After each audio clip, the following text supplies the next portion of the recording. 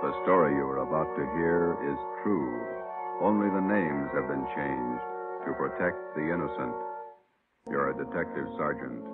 You're assigned to homicide detail. For 2 months, a depraved criminal has been at work in your city.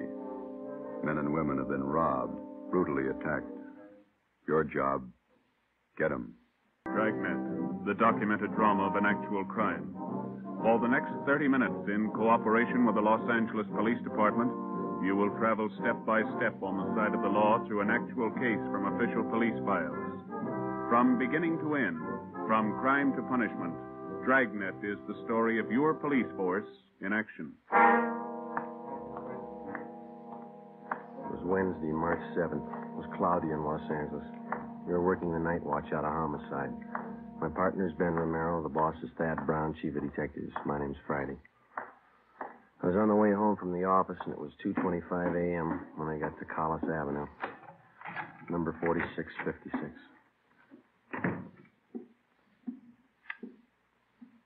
Joseph? Is that you? Yeah, Ma. Did I wake you? Well, what time is it?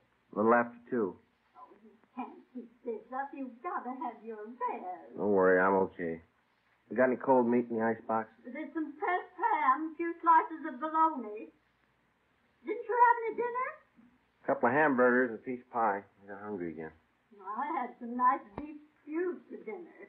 There's some left in the icebox. I'll come down and warm it for you. No, all I want's a sandwich, Ma. You go on back to sleep.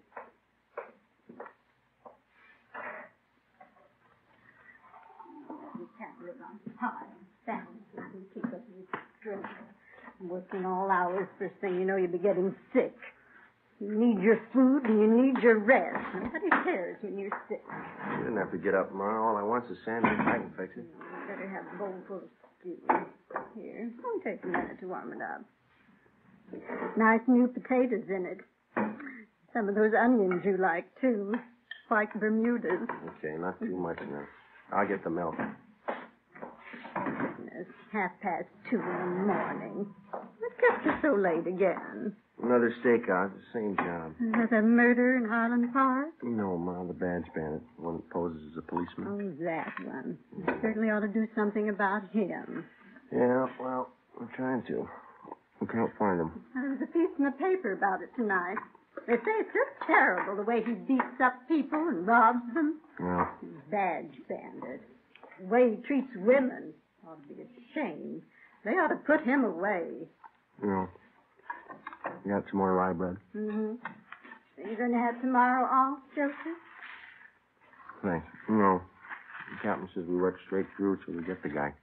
Oh. I thought you were going to have tomorrow off. Yeah. Oh, you ought to tell the captain. You need your rest. You can't go on like this working all hours. You'll be coming down sick one of these days. Mm. 15 robberies, 15 assaults, all in 2 months. Somebody's got to stop them. You ready? Oh, yeah, I think so. Okay. Well, can't they warn the people? They wouldn't be getting robbed and beaten up if they weren't parked in those lonely places. Spooning. So silly. Yeah. I'm afraid we can't do anything about that, Ma. It's a public place. They got a right to park if they want. Yeah, I suppose. Well, let me have your plate. Okay, here. No, hold it. That's Well, fine. another spoonful. You can't work if you don't eat. That's good stuff. Yeah, sure it is. But you're down at ShopRite's nice. His stewing beef's just wonderful. Mm-hmm. Yeah. Ben work late with you? Yeah, his wife's sore, too. He hasn't been home much since we started on this. It's a tough one. Oh, my. Well, times certainly have changed since I was a girl. All this robbing, beating up. Crazy people. No. Any mail today? No, just a couple of bills. Well, you set the alarm. I got to check back in at 8 in the morning. 8 o'clock? Why so early? Badge bandit's got 2 more victims tonight. They're college kids. Oh. Doctor says he didn't think we should talk to him tonight, so we'll have to see him tomorrow morning at the hospital. Were they badly injured? Well, pretty bad. The boy took a terrible beating. The girl was attacked, same as the others. Oh, my. Well, it's very good, Ma. I better get to bed. Yes, well, your face looks so thin. You need all the rest you can get. I'll get it. Now, who can that be? It's almost 3 in the morning. Hello? This is Lorman down homicide, Joe. Sorry to bother you. Yeah, Lorman. What is it? Captain wants you and Romero to meet him in Hollywood and Laurel right away. What's the matter now? Attack and hold up in Laurel Canyon 20 minutes ago. Yeah? Got the area blocked off. Figure they got the man trapped. The victims get a look at the guy? Same description, the badge bandit. I left the house, went over and picked up Ben. We drove out to the edge of the Santa Monica Mountains where Hollywood Boulevard ends and Laurel Canyon begins. We headed back into the canyon to the blockaded area. Captain Steed from Homicide was there waiting for us.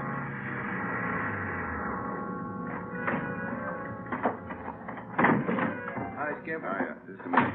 Taylor, call communications again. Have them tell the men out on Ventura to start moving in. Right, Captain. Sorry to call you back. Couldn't be helped. Okay.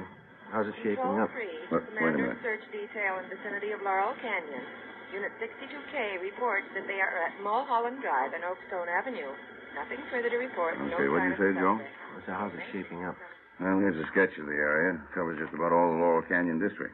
Yeah? Badge bandit got his victims near the top of this hill here. Mm-hmm. Old man in the neighborhood heard a woman scream and phoned in. How sure are we the guy didn't get away? Well, the man who called in said the bandit had trouble starting his car. Finally left it and took off into the brush. He was headed west down this road here. Captain, I just had a call from communications. The crew from Leighton Prince are on their way. All right. Any report from the detail up on Canyon Road? Nothing yet. I'll stand by the radio. Okay. How much area we got to cover? Well, from the mouth of the canyon here, all the way back to Ventura Boulevard. On the west here, from Lookout Mountain Avenue over to Crestview Drive on the east. How much have we got to go on? Crowley talked to the victims for a minute before they took them to Georgia Street. Yeah?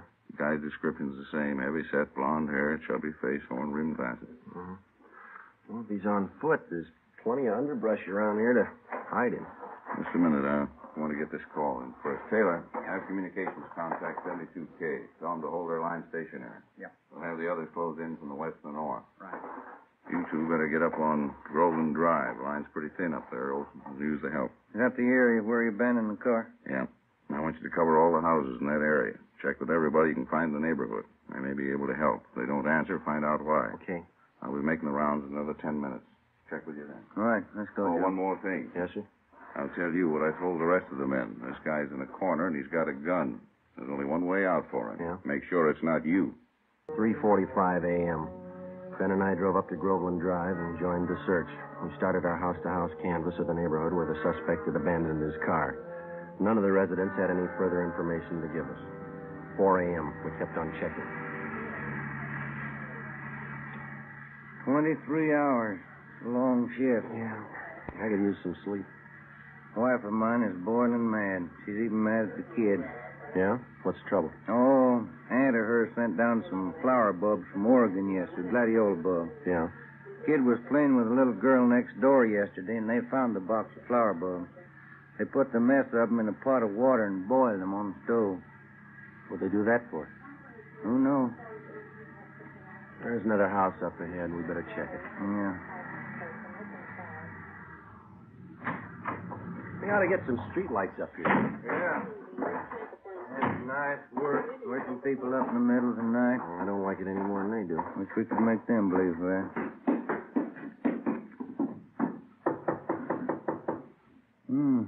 Nice neighborhood up here.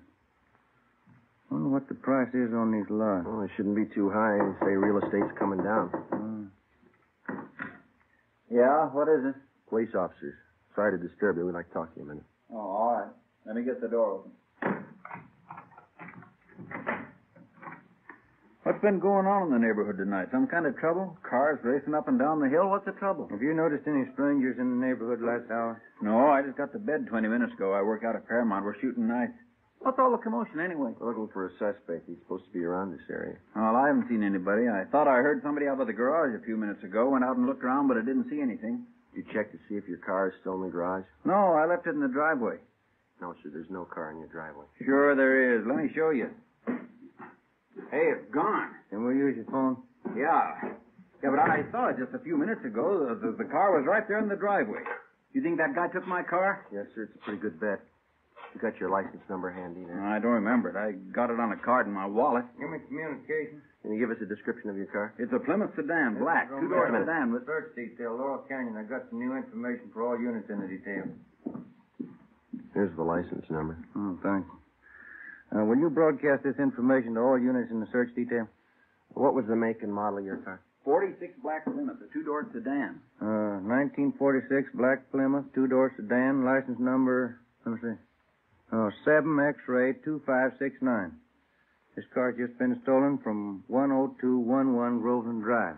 Any identifying marks on the car? Well, I left my keys in it. No, sir. I mean, any special markings on the car? Maybe a dent in one of the fenders? Well, Yes, George, hold on, we're getting it. the right headlight went out on me last night. I haven't had it fixed yet. The right headlight on the car is out. Notify all units in the search detail that we believe suspect is now in possession of this car.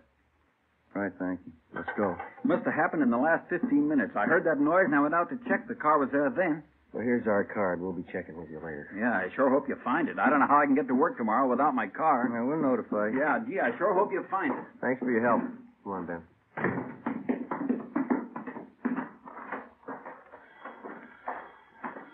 X-ray 2569. Repeat, 7 X-ray 2569. Car has just been stolen from 10211 Groveland Drive.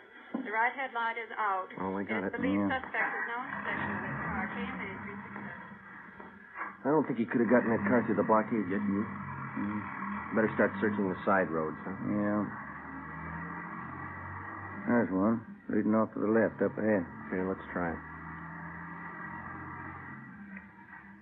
Wait a minute. There's a car coming down the hill toward us. Joe is making time. Joe, only one headlight on the He's car. coming right at us. Turn around, quick. There's no room. Get over to the inside. I can't. It's too late. Ben, turn. Hang on. We're going over.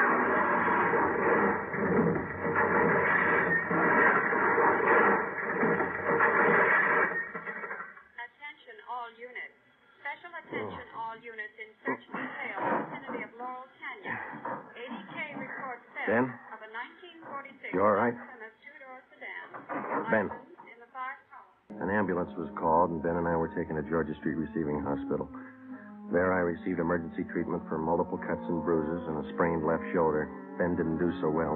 He had a possible concussion, 2 broken ribs, and a half a dozen severe cuts about the face and arms. We were then taken to the P&F ward.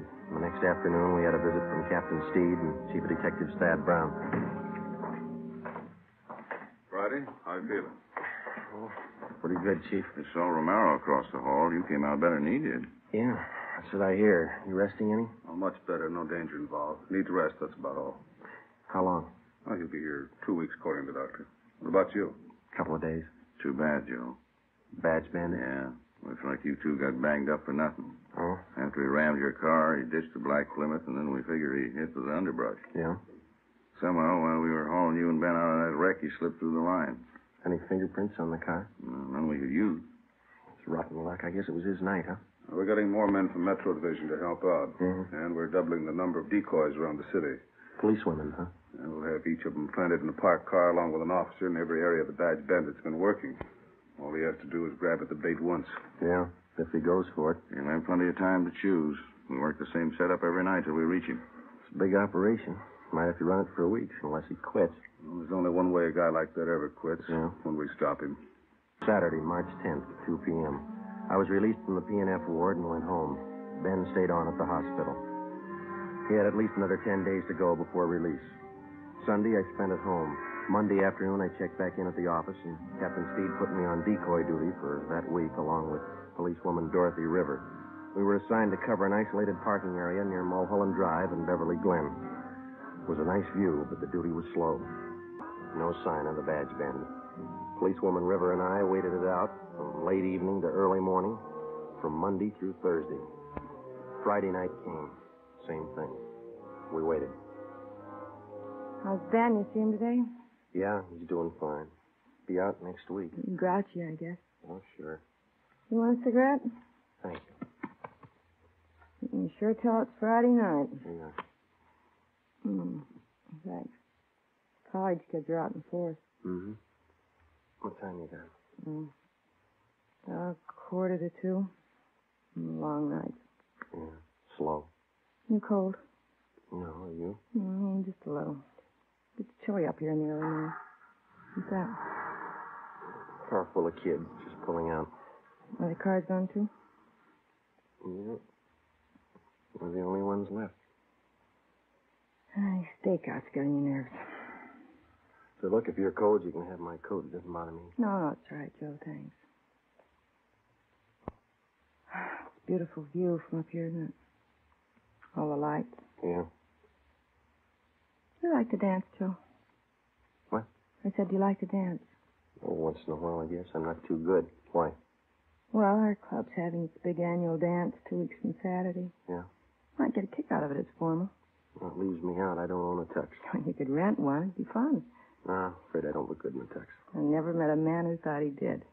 Why don't you try it? I might be working. Well, I mean, if you're not working, why don't you come? You going? Well, I was planning on it. Got a date? No, yeah. I have hope. There's a car pulling in. See? Yeah, parked over in back of us. I can only make out one person in the car. Yeah, looks like a man. I can't be sure. All right, come on over closer. We might as well look the part, huh? All right. He's getting out of the car. You coming this way? Walking over to the side of the road. He's got a flashlight. Looking around. He's built like the badge bandit. Short, heavy set. Yeah, he's turning around. He's got his flashlight on us. He's coming up on your side of the car. All right, take it easy. You know what to do. Come on, out of that car. Police officer. All right, hold on. Got a gun, Joe. Yeah. Come on, I said out of the car, both of you. All right. All right, drop the gun. Drop it.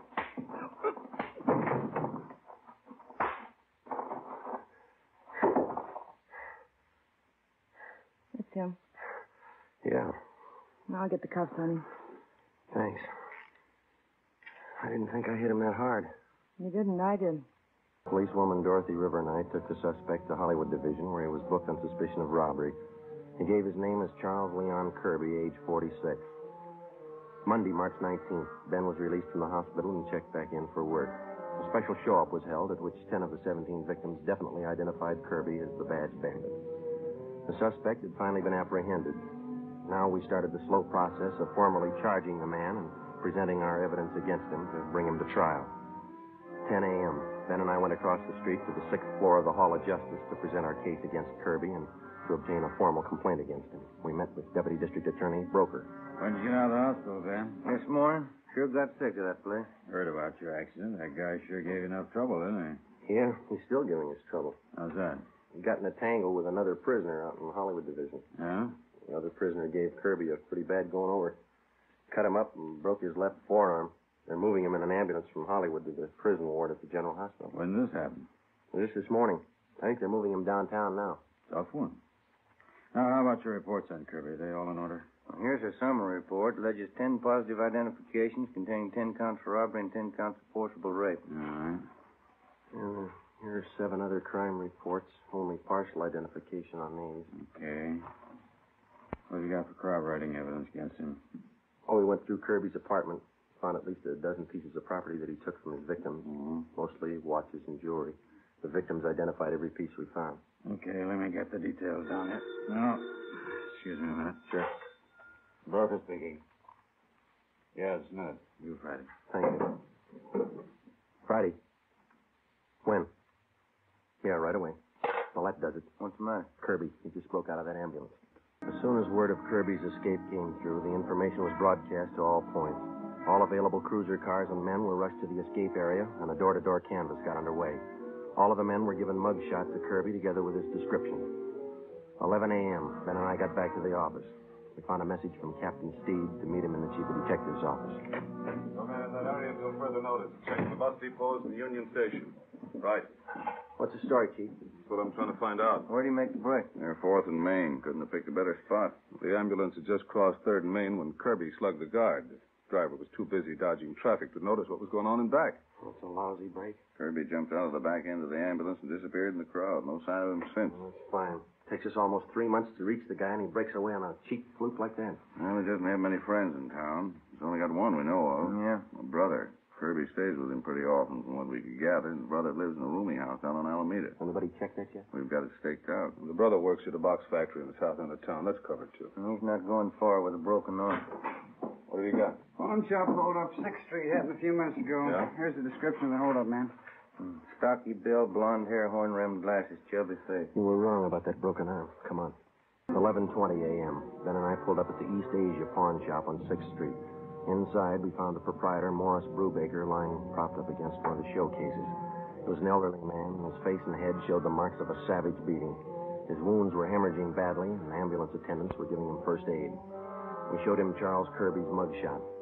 That's the man. I wouldn't make a mistake. That's him. Was he alone, Mr. Brubaker? Yes, by himself. He had to look at a watch, and when I turned to get it, he kicked me. I fell against the showcase and cut myself. He pulled me in the back room. I didn't even know him. He kept beating me. Easy, Mr. Brubaker. Let me get this compass on. How much did he get away with, do you know? I'm not sure. Blue suit, blue overcoat, wraparound, and navy blue, both. He kept hitting me. I should just take it easy. They'll have you out of here in a minute. He kept hitting me like a crazy man. This is antiseptic. Might sting a little. Okay. What else did he take, Mr. Brubaker? Can you remember? Yes, from the cash register, he took money. How much? $13, $40. I can't be sure. When he left your store, did you see which way he was going? No, he dragged me in the back room. He locked me in. Ready to move now, Sergeant? Okay. I don't know. I saw him going through the shelves there in the back of the counter. I don't know. What'd you keep there? My account books and my gun, a box of shells, too. You want to take a look, Ben? Well, my head. Yes, sir. Just take it easy. It's only going to be a minute now. the account books are still there. Yeah? He got the gun. 4 p.m. Kirby, alias the Badge Bandit, was still at large. As far as we were concerned, the case was almost back to where it started from 11 weeks before. The suspect was still loose. He was well armed. He was still free to rob, assault, or murder. We had two big advantages. Kirby's possible broken arm, which would need medical attention, and secondly, the lead to Kirby's brother. At 5:30 p.m., we had a report that the suspect was seen purchasing a ticket at a theater box office out on Hollywood Boulevard. We ran it down. It didn't pay off. At 6:15, a taxi driver thought he spotted Kirby boarding an outbound streetcar at Figaro and Pico. Was checked out. No results. At 7 o'clock, Ben and I got something to eat at a drive-in, and we relieved the men on stakeout at the rooming house on Alameda Street where Kirby's brother was staying. 10 p.m. Midnight. No sign of Kirby. We waited. At 3 a.m., Hanson and Cummings of Homicide relieved us, and Ben drove me home.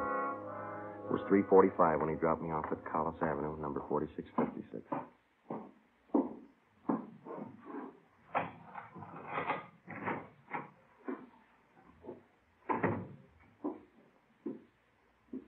Joseph, that you? Yeah, Ma, I didn't mean to wake you. Well, what time is it? Almost 4. Oh, my. These late hours, you've got to get your rest, Joseph. We'll be all right, Ma. Got something to eat in the icebox? There's a little cold meat and some cheese in the cupboard. Just want a sandwich. You going back to sleep? I had some nice meatballs and spaghetti for dinner. I can warm some for you.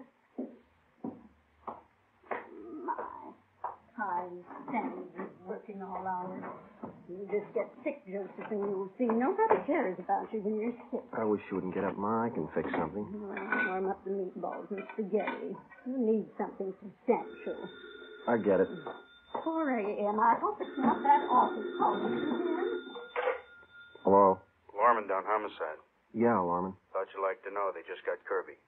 Where? At his brother's place about 15 minutes ago. Hanson and Cummings grabbed him.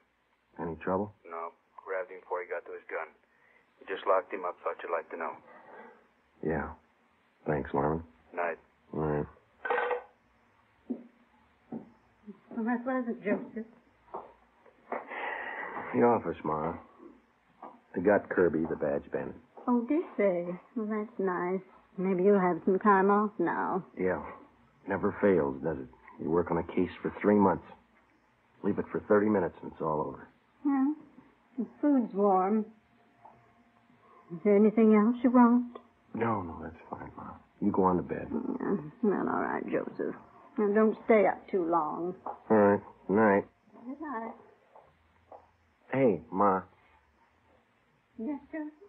Have I still got that old tuxedo around? The story you have just heard was true. Only the names were changed to protect the innocent. On June 27th, trial was held in Superior Court, Department 87, City and County of Los Angeles, State of California. Charles Leon Kirby, alias the Badge Bandit, was tried and convicted in Superior Court on several counts of armed robbery, rape, and assault with intent to commit murder. He was sentenced to life imprisonment. After serving 1 year in the state penitentiary, he was judged insane and committed to the state mental hospital at Mendocino. After 2 months there, he escaped. Charles Kirby, alias the Badge Bandit, is still at large. You have just heard Dragnet, a series of authentic cases from official files. Technical advice for Dragnet comes from the Office of Chief of Police W.A. Wharton. This is NBC, the national broadcasting company.